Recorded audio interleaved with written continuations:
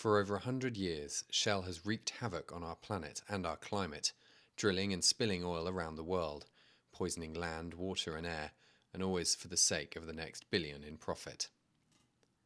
As if that wasn't enough, Shell is now taking that legacy of destruction to the Arctic, a fragile place that is changing rapidly as the ice melts away.